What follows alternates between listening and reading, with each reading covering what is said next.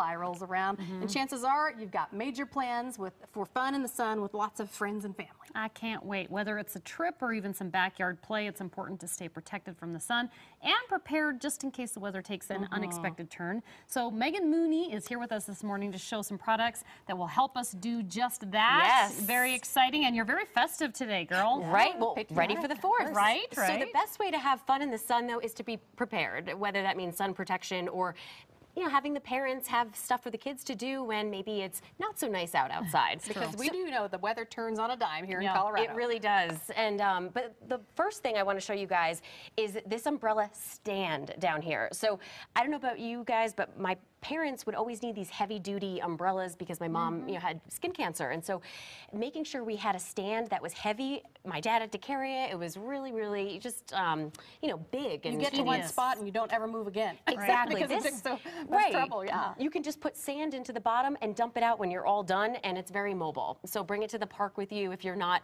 at the beach like we were over in the East Coast. So something else for your sun protection. Rolls around, and chances are you've got major plans for fun in the sun with lots of friends and family. I can't wait. Whether it's a trip or